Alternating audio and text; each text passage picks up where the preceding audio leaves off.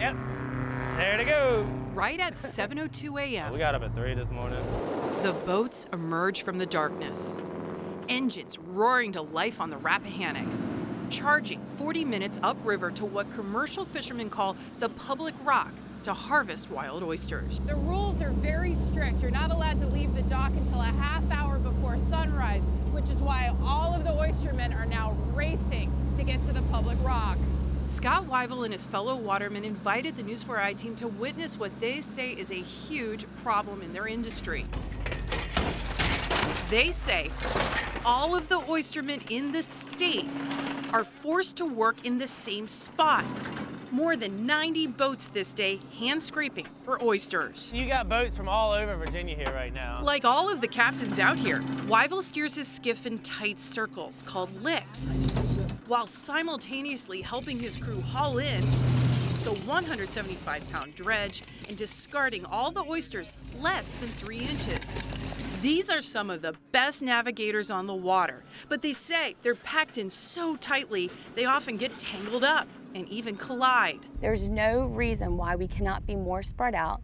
The bay is loaded with oysters. Lisa Carol Rose is the 5th generation in her family to work this water. She's also the executive director of Watermen of Virginia Engaged, a new group of commercial fishermen who say the state is creating a dangerous situation, forcing them to harvest from just 1 or 2 public rocks during prime oyster season. Open up more turf. That way you're not depleting a rock all at one time. There can be quite a few boats out there, and it can get some really tight space. First Sergeant Herbert Bell is in charge of patrolling the water for the Virginia Marine Resources Commission, which tells the I-Team the state actually opens thousands of acres along the stretch of the Rappahannock in November, but the commission says the watermen all choose to cluster in this spot because this is where the state drops oyster shells, which help baby oysters take root.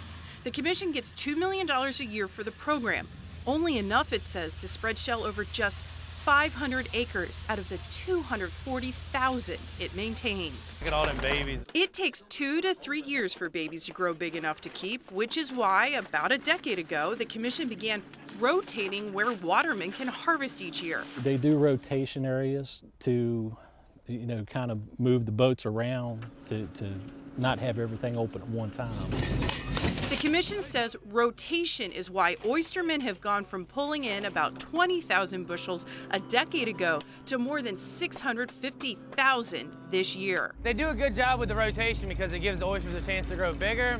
But when they open the areas, they don't open enough areas at once. Weivel says he and his crew drive 4 hours round trip every day from their home on the eastern shore. If they had an area over there open right now, we wouldn't be over here right now. It would be a much less dangerous situation. The commission agrees there are too many oystermen on the water. It just voted to stop issuing new licenses, hoping to knock the number down by 1/3 as older watermen retire.